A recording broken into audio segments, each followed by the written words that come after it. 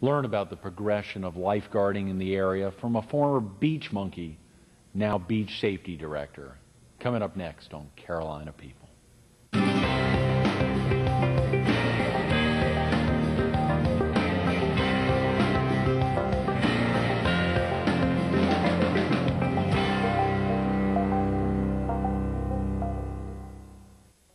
Good morning. Welcome to Carolina People. This morning with the Myrtle Beach Herald. We're focused on beach safety along the Grand Strand, and we're visiting with the beach safety director for Horry County, Duke Brown. Good morning, Duke. Good morning. Thank you for having me. Great to have you in to see some of the props you brought in, some of the changes in lifeguarding along the Strand. I think I saw you've been involved on the waterfront here for 40 years 40 now. years, if you consider my days as a beach monkey, which is our junior guard, and my lifeguarding days and beach patrolling days. It ends up being about 40 years. It's amazing, Duke. You were out of the womb 40 years ago. I wish. That's incredible.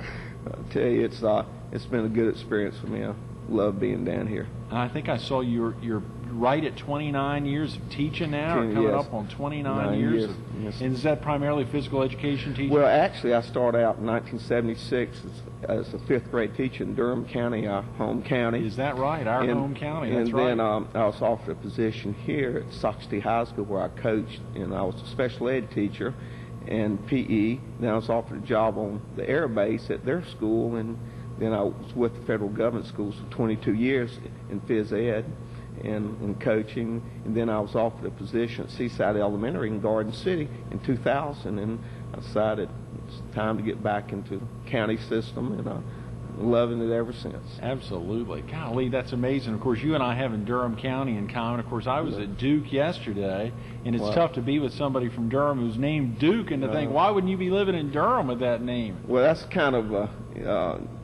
a name that's been placed on me by lifeguards over the years. In fact, when I was a beach monkey, a junior guard, the guards I was assisting couldn't remember my name. I used to wear a Duke University t-shirt. No way. And they ended up just saying, hey, Duke this, hey, Duke that. So it kind of stuck on me. And then in the mid-70s, I was a competitive skateboarder, and they want a flashy name. Oh, yeah. So they ended up, some of the guys knew me from my lifeguarding days and just kind of stuck on me. If I hear somebody say Duke, I know it's from somebody down here with lifeguard. If I hear them say Kent, I know it's somebody from Durham. You're kidding. That's hilarious. Do you still have family in Durham, Duke? Yes, my brother, his family's still there, and my mother is still there. Is that right? Yes. You get them down here much? I'm sure they love having Duke living in... In fact, my mother comes down here probably for 6 months out of the year. Is that right? She enjoys the beach also. I'm sure she does.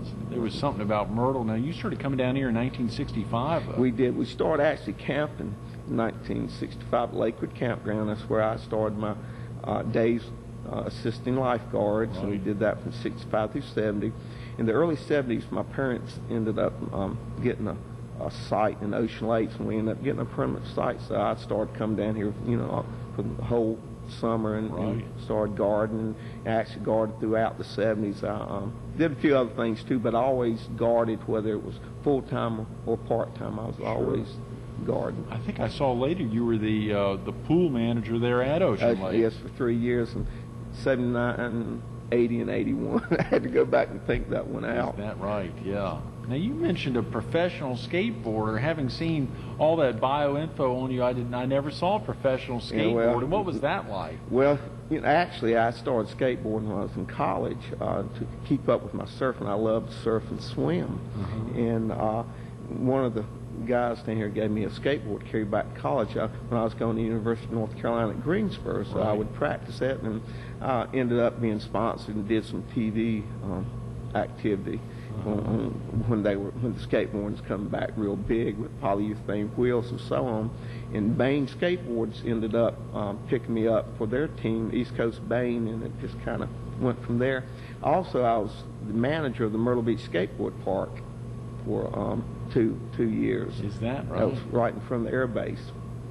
So it's, but I also guarded during those times too. Yeah, I just sure. couldn't get away from the beach. What was that like? Do you pick up a skateboard at all anymore, dude? No, I'll be 52 in 2 weeks. So,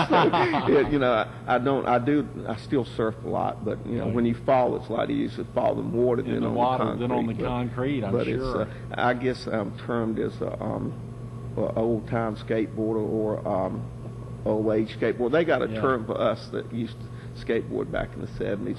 I was 2-time North Carolina State men's champion. Is that right? So I was. Do you communicate much with some of the guys you were competing against back then? Or have Well, y'all kept up at all? I still see some of those guys from time to time. It's kind of funny, especially.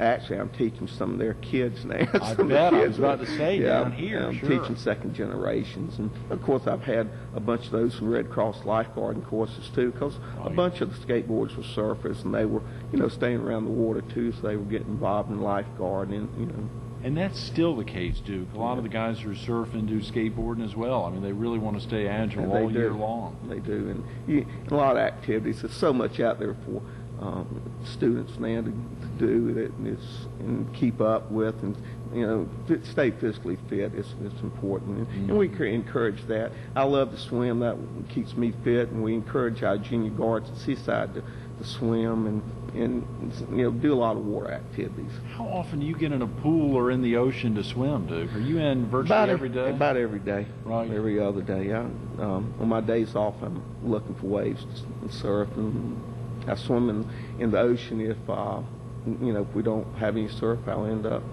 getting out swimming 500-600 yards. Right. So swimming for you is normally in the ocean. Yeah. Yes, except during the winter I'll be in pools, especially when we deal with our junior guards. Any Red Cross programs we're doing, I'll actually be in the pools during those times. It gets a little cold. My body doesn't handle cold water like it used to, even with the wetsuit on. It's used to you could put it on and off real quick, but now it's not so hard putting it on, but taking it off takes you a little time. Duke, you probably still see folks out on the beach that are anxious to get in the water because they can't see everything below them, and they get a little fearful of things. Do you ever talk to any of the folks, or do you? People will stop you from time to time. We always encourage everyone that come to the beach to make sure they go and speak with the lifeguard, find out if there are any hazards, or swim near a lifeguard, because they're going to be familiar with that environment. Right. The lifeguards are real familiar with anything that could potentially be out there. Because they're there day in, day out, so they know what's happening within that area. Right. I thought it was just the lifeguards. You just never know, obviously, and they are really in tune. How far apart are the lifeguards normally spread out? Depending, in the city of Myrtle Beach, they're usually about a block apart. In the county in which I deal with those guards, they may be a block apart, they may be 2 or 3 blocks apart, depending on which area. And of course, the guards are going to be placed in areas where it's most dense. Okay, right, sure. And then our county beach patrol also will patrol down in the areas that don't have guards, always watch for any potential problems. Before in lifeguarding, you would always worry about reacting, once a problem occurred. Now there's so much emphasis placed on prevention that, you're trying to alleviate any problems before they happen. Oh yeah, sure. It's amazing to think about that aspect of really having to be on top of everything. And of course, that's really impacted the focus on lifeguarding over the years, as well as some of the changes in lifeguarding. Unfortunately, you brought some great props out here. When you look at lifeguarding, especially going back in the 60s and 70s, when you had early 70s, when you had senior life saving, it was mostly dealing with how do you react to a certain situation. Right. They also brought in boat safety and some other using your body as flotational, or using objects like clothesline as flotational devices. Now the emphasis is placed on equipment-based rescues. It's also placed on surveillance, making sure your patrons know what's going on out there. Also, lifeguarding has specialized now. Before, when you learned lifeguarding, you learned obviously how to make rescues. You didn't really worry about a lot of equipment usage. When you went and took a lifeguarding course, you learned direct contact with your body. And now everything, especially around pools and water parks, is totally equipment based. And many of the guards that end up coming to our beaches now, are familiar with Ellis or Red Cross, of course, our beach contracts require our lifeguards to be certified in Red Cross or equivalent life-saving, which gives them the basis, because when you have so many seasonal people coming down for jobs and from everywhere else, you don't know, you just want to hand them a job and say, here, you're going to be a lifeguard. You need to have some type of baseline. Right. And when our beach services hire individuals to come in to be guards, at least they know they're at a certain proficiency. Then they take them, and it's in the county, we have a rookie school, and we take them in the ocean and make them aware of some rescue techniques that they have not been aware of or have not been taught. And the beach services also have instructors within their services or training officers that actually bring the guards through a certain amount of will provide knowledge and a certain amount of practical aspects to lifeguarding on the surf, since they have probably learned information from a pool. In a pool, sure. Because again, if it's lifeguarding site specific, and if they come from pool, they need to have a certain amount of knowledge and certain abilities to be able to react in the ocean, and you can't just hope they will know that. You have to make sure they know it before they come in. They have to meet certain swimming requirements. The Red Cross doesn't require you to meet a certain time limit when you do the 500, but when you come here, the county requires you to swim 500 meters in 12 minutes, but the United States Life Saving Association requires you to swim in 10 minutes or less. 10 minutes or less versus 5 minutes. Well, versus that 12 minutes. Excuse me, 12 minutes, right. Yeah. So it's a stiffer requirement. Right. Of course, if you are USLA certified, you have to meet that time frame. We have one lifeguard agency down here that is certified, and they require their lifeguards to make the 10-minute swim. That's Lax Beach Service. Lax Beach Service. That's a pretty sizable territory he's covered. Yeah, he has he has, of course, the South County. He has a certain set of guards in the city. Then he has them in the North County. Right. But I think all beach services require the guys to go through a lot of training. Sure, of course. These, one thing that makes our system unique compared to any other beach anywhere else is that our beach service owners were former lifeguards that became businessmen. So they understood what it takes to be a lifeguard on our beach, and as well as handle the business end. Sure. And that's the reason our system works as well as it does. And also we have ordinances that control the length that you're able to go out into the ocean chest deep at 50 yards. And we have ordinances that help keep problems at a minimum. That's great. Duke, we got some amazing props here. I want to make sure we get into those. We're about halfway through the interview, and there's a lot to focus on. It's amazing. Share with viewers real quick from the three pieces that are out in front of them. The first one is the old torpedo buoy. It's, of course, a metal type frame. And You're on my right. Yeah, you had to really watch out and make sure when you were going through the surf that you didn't knock yourself out or knock your victim out, because those things are heavy. Oh, yeah. And two, a lot of times you would actually throw it out to someone to grab it if they were in a certain distance. Those are heavier. In fact, the first rescue I went on carrying one of those rescue cans, I actually tripped over the rope. No way. You did, yeah. I fell face down. That was right embarrassing. The next one's a Peterson tube. And all these have their advantages and disadvantages. The Peterson tube was designed by Pete Peterson, who was a former professional surfer and lifeguard in Southern California. And that is good if you have an unconscious victim. You can actually wrap them around, snap it, pull them in. It's a good one-person rescue device. The next one is a Burnside buoy. It's designed by Bob Burnside over 30 years ago, and you can put several people on there. It's a molded type of that's the one here on the last orange one on the down far here, left, yeah. and that is that's recognized today. Yeah, that's recognized today. In fact, our guards along the Grand Strand used the Burnside buoy. You can put 2 or 3 people on it, but the only problem is you really have to control an unconscious person on it with what we call a do-si-do type of maneuver, the front surface approach into a do-si-do, where the Peterson tube you can wrap it around and control them a lot better. But the Burnside buoys are more of what we see here, because the majority of the people that we rescue down here, 98% of them, 99% of them will be conscious, and you can put 2 or 3 people on there. As well as our guards have also learned how to do direct contact rescues, which is something we cover in our surf schools. And of course, the surf school, you've been real active as a volunteer, very active with the American Red Cross, and so you're both giving instruction on life-saving, CPR, other aspects that are critical in the summertime and all year round. How did you get involved in that, Duke? In 1982, when I went with the City Beach Patrol, I became a water safety instructor and a CPR first aid instructor. Right. In the past, our lifeguarding courses just taught lifeguarding. You had to get CPR and first aid elsewhere. Now, with the way the course is designed, everything's built into one, making the lifeguard look like a professional rescuer, being like a police or a fireman. They come in and learn these skills, and they combine it. It's so much more to lifeguarding than it used to be.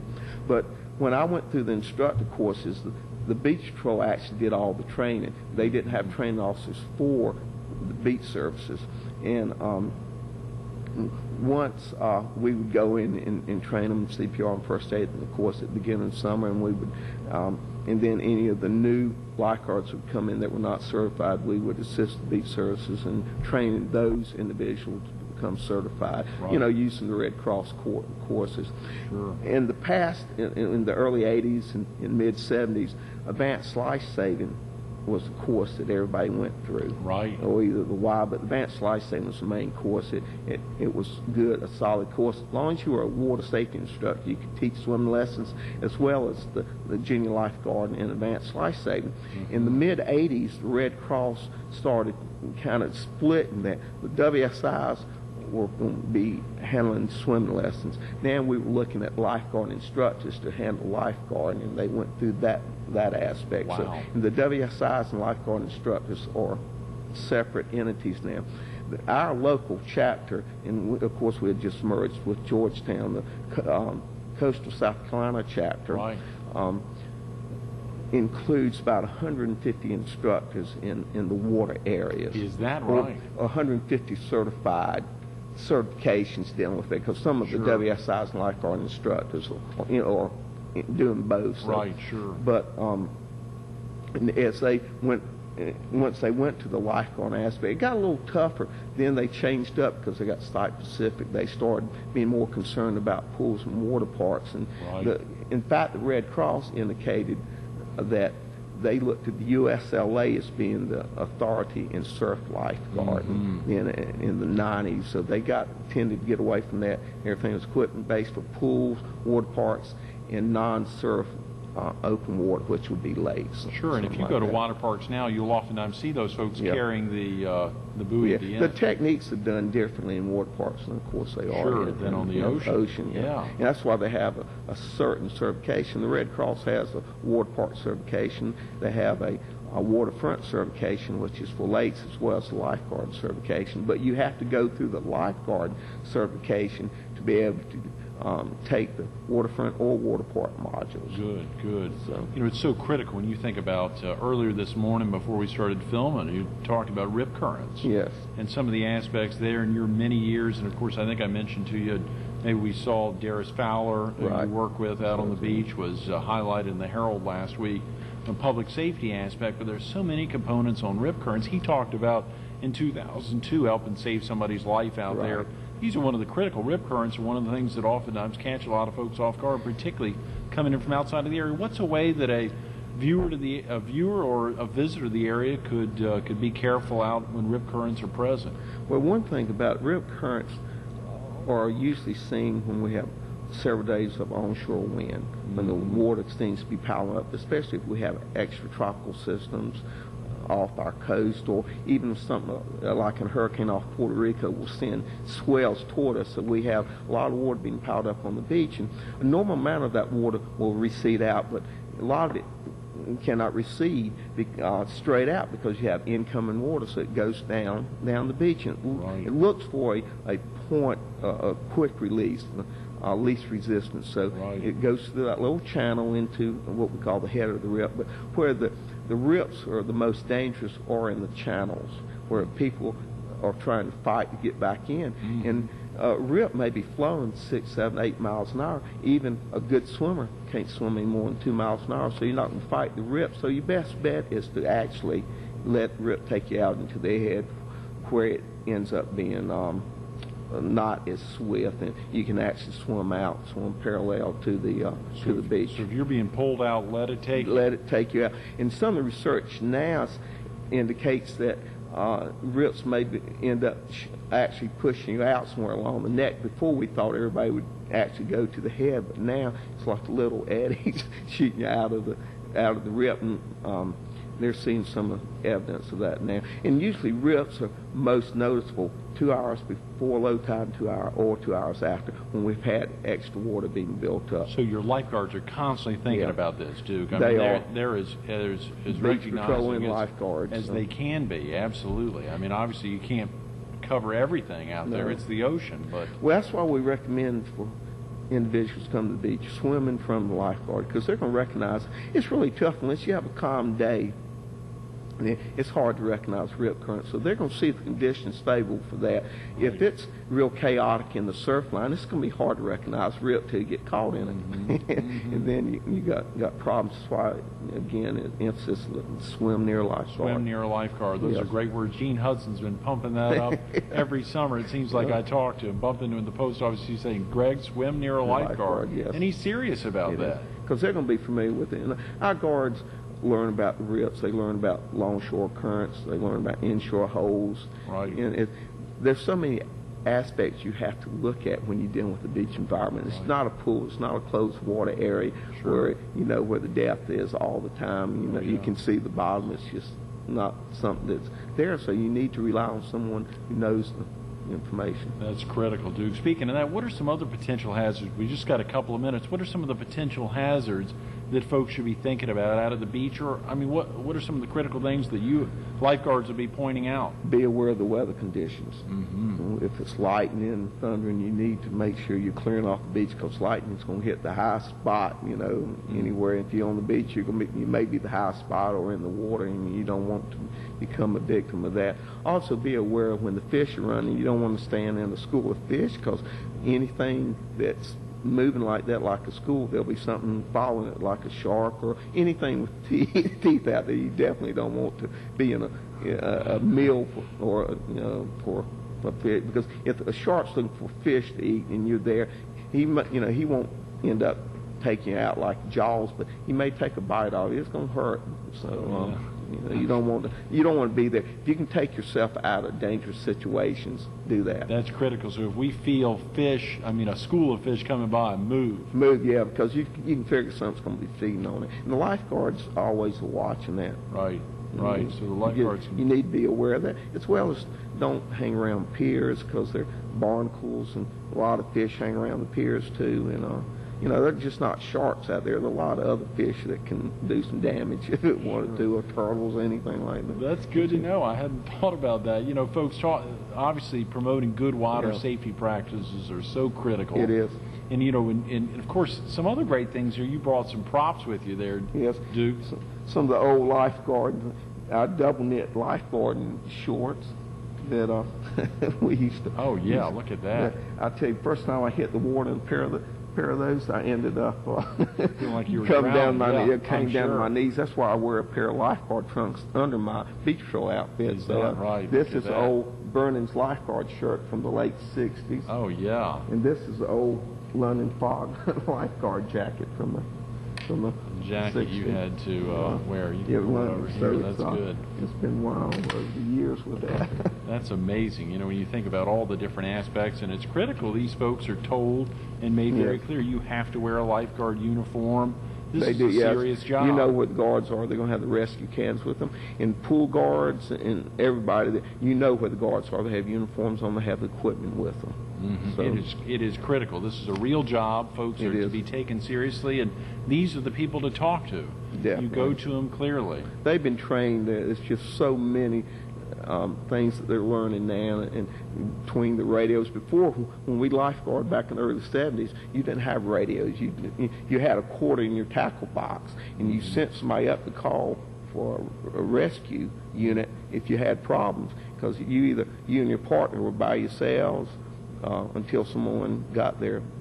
Now with the radio, you have automatic beach patrol too. You have supervisors from the lifeguard service. When the lifeguard has a problem, we're right there on top of it.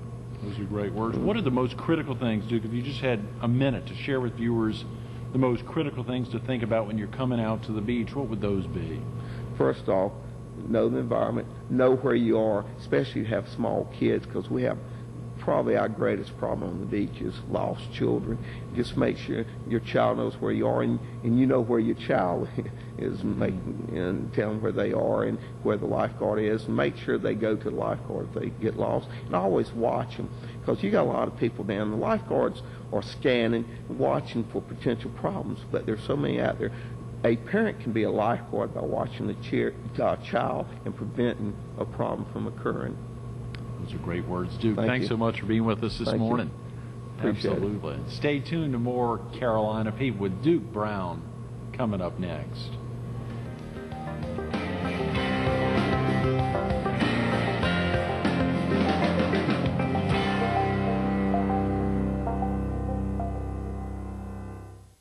You know, sitting here with Duke for 30 minutes, you could talk about teaching for 29 years. You could also talk about a heck of a lot more. So many folks come to the beach for what reason? To get out on the beach. A lot come here to shop, they come here to eat, they come here to do a lot of things, but they come here partly because that name is Myrtle Beach. There's a big beach out here along the Grand Strand, and there are a lot of different beaches. Horry County has a lot, Georgetown has a lot, Brunswick. Multiple reasons for folks to come, but that simple message that Duke gets across: swim near a lifeguard. Swim near a lifeguard and ask them questions. They want you to ask them questions. They want you to ask them about rip currents and about how to protect yourself if you're getting too hot, about drinking more water. Simple questions, a lot of things you may not even think to ask somebody about. Take the time, swim near a lifeguard. You know, we could have talked to Duke about winning Beach Patrol of the Year for Horry County last year, or Policeman of the Month from Horry County Police back in the late 90s. You know, there's so many other aspects of his life you could talk about. Growing up inland, you wonder why folks end up on the beach. When you start at age 12, 40 years ago, and continue to the present, it's easy to see why folks are attracted. Saving lives. And that's a mission of the Red Cross. That's a mission of so many, and that's a mission of all the lifeguards you'll come in contact with.